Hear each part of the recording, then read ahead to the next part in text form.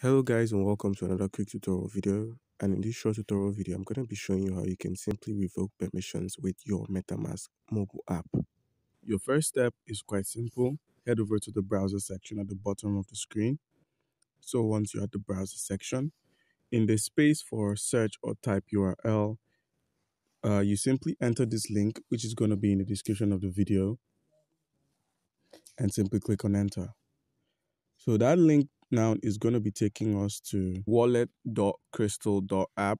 This is where we can simply connect our wallet, our Web3 wallets. So simply click on this create or connect, select the MetaMask option, and simply click on connect. Now, it shows connection successful, and then we can have a view of all the tokens we have on this network. As you can see here at the top right corner of the screen, I'm currently on my Ethereum network, but if I were to shift over to my BNB, which you can easily do by clicking on this icon here and selecting the BNB Smart Chain, that's the other network, which then in turn becomes active.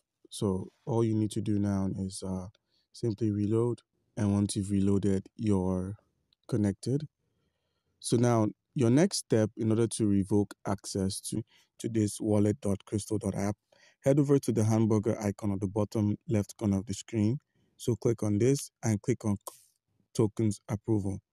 So at the token approval menu, you can see it simply says here, find and revoke any smart contracts that can interact with your tokens.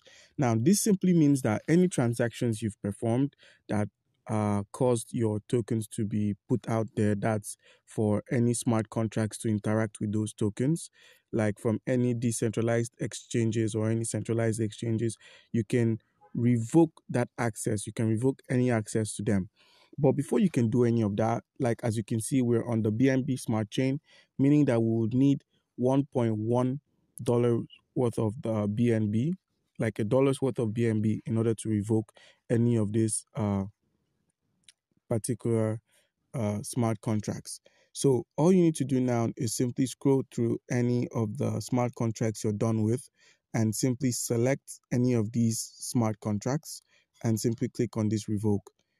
And once you've done that, the smart contract would then be revoked from your wallet, that they no longer have any access to your wallet or your tokens. So guys, that's how you can simply revoke permissions with your MetaMask. Do comment down below if you have any questions concerning how we can go about any of these, and you'd be given an answer. Thank you.